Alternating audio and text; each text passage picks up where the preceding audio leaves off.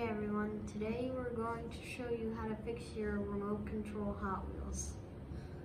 So, while we were racing around on our track, we noticed one of our Cybertrucks stopped moving.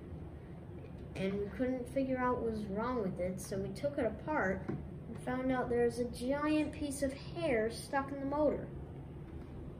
So now we're going to try and put it back together.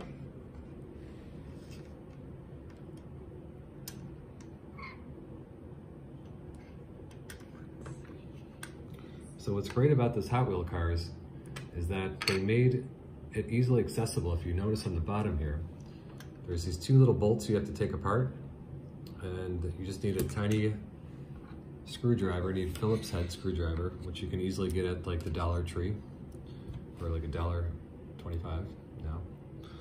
And there we go. The sprocket on here, what he's putting back in, is that it's very easily accessible to get to the sprocket.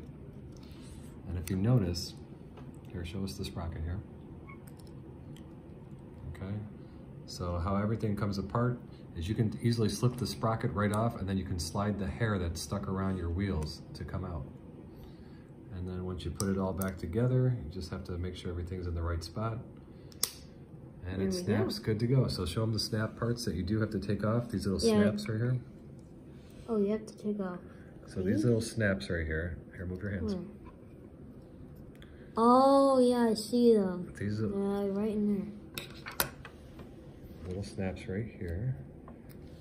You'll have to just take your screwdriver and push them up a little bit. There's one. Oh, wait. We forgot to put the wheels 3, in. 4. All right, so we're gonna take the snaps apart again, and then we're gonna put it all back together and show how it works again.